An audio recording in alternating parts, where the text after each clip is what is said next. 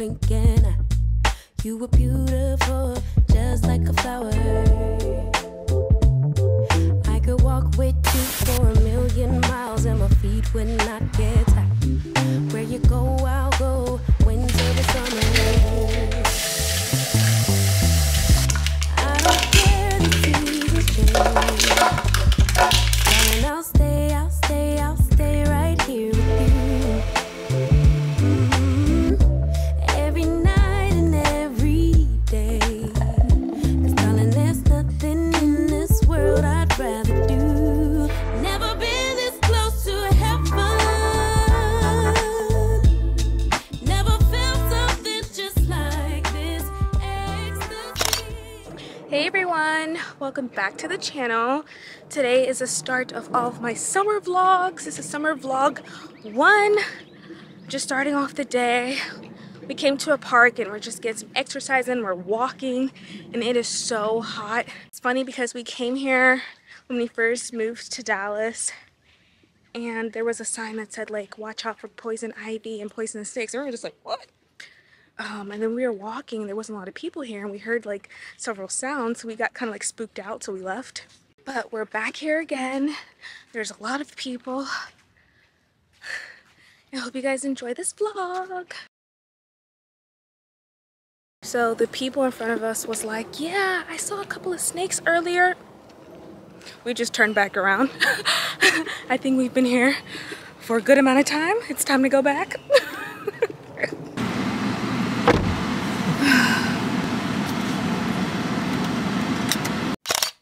I am all dressed for the day. I'll show you my outfit of the day right before I leave, but I need to go to Home Depot. We are going to be moving soon, so watch out for the moving vlogs, but we need boxes.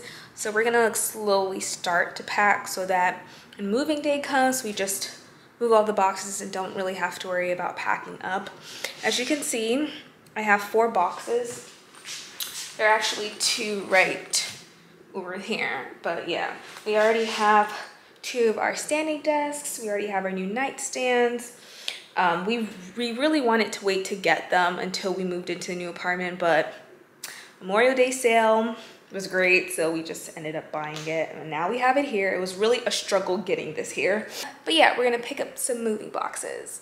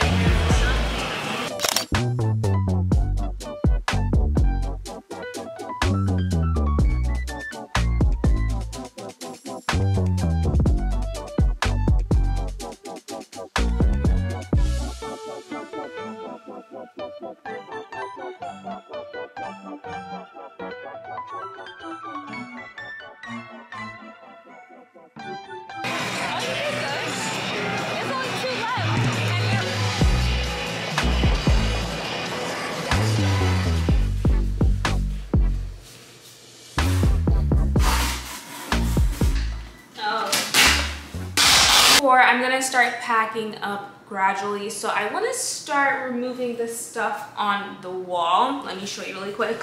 So these pictures I want to remove from the wall. I don't think I'll be bringing them to the new apartment because my style aesthetic has changed. I don't want any black and white photos, so I think I might just throw these away. Yeah, probably. And then I'm gonna take down these, and then the ones on the kitchen. I'll start off doing that.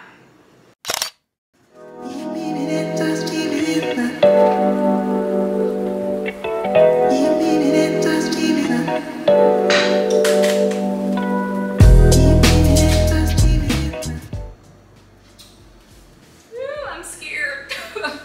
There's no damage on the wall over here, so that's great. This one I used about 5 or 6 command strips, so.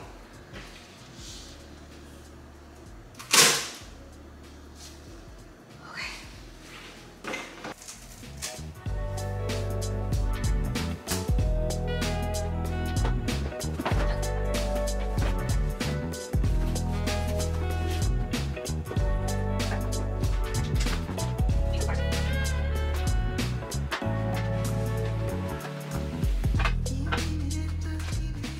Guys, look at all of these.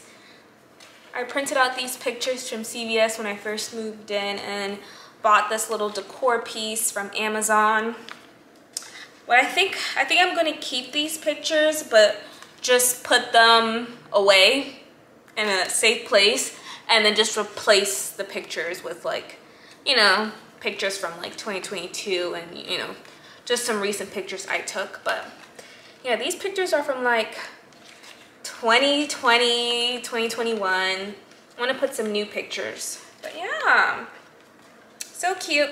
And these, you guys, I'm so creative.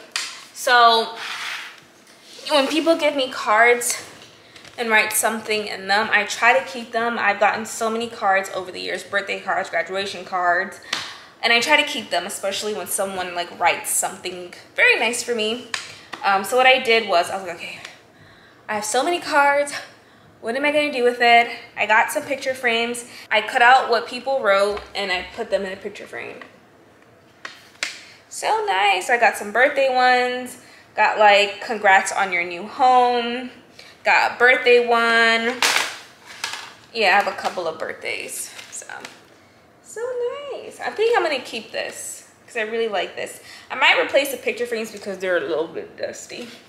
But I'll keep the cards, definitely.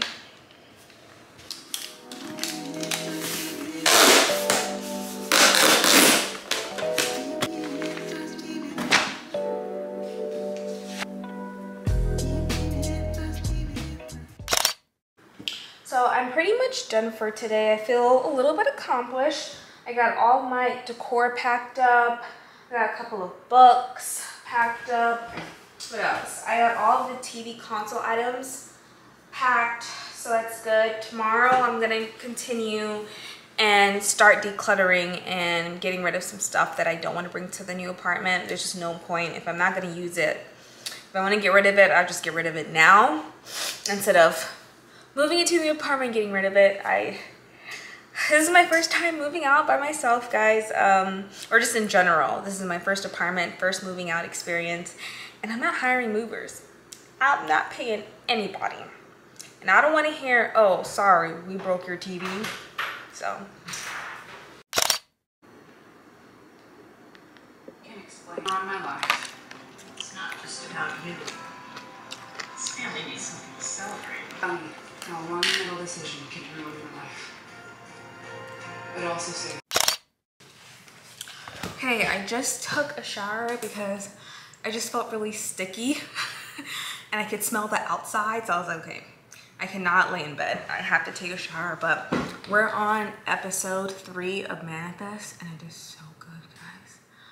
I recommend you guys know. I took my Netflix break. Now I'm back on Netflix and I was like, okay, what show should I watch? First thing I usually do is go on the top 10 TV shows, and Manifest was like number 2, I believe, and it is so good. I had to stop myself really quick because episode 3 was about to start and I was like, wait, I need to take a shower. I need to do my skincare, my hygiene routine before I get sleepy. But I just want to say thank you so much, guys, for watching my videos. I really appreciate the support. Thank you guys for commenting. Whoever comments on my videos, I appreciate it. And thank you guys for being like very interactive on my community posts. If you guys didn't know, I do post on the community tab on YouTube maybe like 2 or 3 times a week just to get some feedback from you guys. I'll post like announcements, ask you guys questions. But a lot of my recent posts, I think it was like the last 2, I got a lot of engagement, so I'm very, very happy about that. So thank you guys. But today was so hot, and I say this all the time, but today was something else. We didn't park the car yesterday inside the garage. It was outside. So we went inside the car. And boy, I was huffing and puffing. I was like, why is it so hot? It felt like the car was on fire. We looked at the dashboard and it says 100 degrees. I know it's not summer yet, technically. Like, summer is like the ending of June, but it's summer right now for us in Texas. It is hot. It is hot. But at least it's not humid. It's dry heat, so I mean, it's still bad, but at least it's not humid. So we are going to do a little chit chat before I continue watching Manifest because it is so good. But on one of my posts, I think it was like 2 weeks ago, one of you guys wanted me to discuss fun things to do on a budget. Sometimes being on a budget can feel restrictive, and I can definitely relate to that. I work Mondays through Fridays, so when the weekend comes, I'm like, oh gosh, what am I gonna do for fun? I've been stressed out, staring at the computer throughout the whole week. What am I going to do? Then I'm like, oh gosh, like I don't want to spend too much money. And this is why I have like a fun money / entertainment category on my budget sheet. Just so like I have a set amount I can spend on entertainment each month. So sometimes I'll set between like $70 to $80, which is like $20 a weekend. So that's $10 Saturdays and Sundays. For me, if I'm going to spend money on an activity, it's not going to be Saturday and Sunday. It's going to be Saturday or Sunday. But if it's free, then it could be both days because it's free. And you know, there's such lots of things to do for fun. For me, I look around my apartment and I'm like, okay, what can I do that's fun? Movie nights are fun. You know, most of us are already paying for, you know, HBO Max, Netflix, all these streaming services. You can just have a movie night. If you already have dessert in your freezer or you got some popcorn, make that and have a movie night. That's fun. Okay, watch a movie is fun. Invite some friends. I also love to play games. I have Apples to Apples, I have Uno, I have playing cards, I have Family Feud. That's fun as well and doesn't require any money. Maybe, you know, go to the pool with some friends. It could be like a breakfast type of thing, like breakfast and pool. Bring some fruits, bring some breakfast items, sit by the pool, eat, go in the pool. That's fun. I think that's fun, and that's what Sierra and I did actually a couple weeks ago. We were like, let's just meet at the pool and, you know, catch up, talk.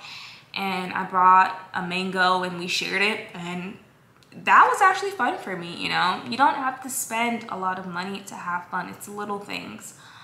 I like to check around like my local neighborhood to see if there are any events. So I would definitely do that because there are a lot of free events in Dallas. You just show up and you have a good time. You can also check Eventbrite. You can also check Eventbrite. I know my friend Sierra does a lot, and there are a lot of like free events. I know that she likes going to like board game nights where she meets other people and you just play games. And I went with her a couple of times and I had a really great time. So you can do that as well. I am also a person that loves going to museums, and there are a lot of museums that are free. If you live in New York City, the Met Museum is free. It's kind of like a pay what you want. I've been there twice and I haven't seen everything in the museum. Like I haven't gone through all the floors and all the exhibits. But there are a lot of museums for free, especially if you're a college student. Oh my gosh, when I was in college, I took advantage of so many like college student discounts. There's a lot of free stuff that you can do as a college student, which is really nice. Once you're out of college, it's like there's no discount for you until you're a senior citizen. So enjoy it if you're a student, high school student, college student. There are a bunch of discounts. But yeah, definitely check your local museums. Some are free, some are cheap on certain days. Like I know some museums are like, you know, $5 or $10 admission Mondays through Wednesdays. So you can check that out. I also like going to the movies, but I only go to the movies on Tuesdays because on Tuesdays, Cinemark is only $5.50. And I remember doing this when I was back in New York. I only wanted to watch movies on Tuesdays unless someone else was paying for me. Then okay, we can see on Saturday, but I only see movies on Tuesdays. And that's great because there's not a lot of people at the movie theater those days, so it's just great you have the theater mostly to yourself.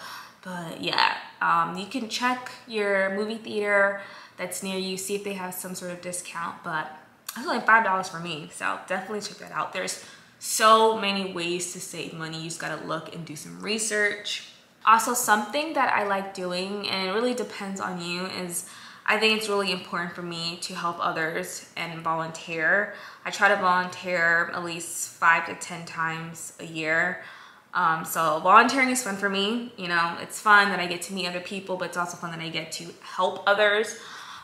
So there are, I'm sure, a lot of volunteer events. Just look in your local community and you can meet some other people, but also, you know, make a difference in someone else's life. So volunteering, of course, it's free, so definitely look into that if you're interested in volunteering. You can also look for volunteer events that you're really, really passionate about. For instance, you know, if you're a medical student and you're really interested in the healthcare field, well, maybe you can volunteer at, you know, Children's Hospital, right? Or you can volunteer your time at a high school, maybe talking about your experience of some sort. You know, there are ways, you know, if you have a passion about something, you can always find a way to volunteer. So hopefully that helps you out. Living a frugal life doesn't have to be boring. I can totally relate to how you feel, because sometimes it kind of does feel restrictive, but really a budget is supposed to help you control your money. It's supposed to give you some clarity on how much you're spending. It's not supposed to be really restrictive. You know, it's not like, oh, I spend $200 on groceries, but I'm gonna restrict myself to $150. You know, you want to be very, very realistic when you go on a budget. But just figure out how much you can spend on entertainment and then like work from there. Again, you can do a lot at home for fun. Hopefully that helps you guys out.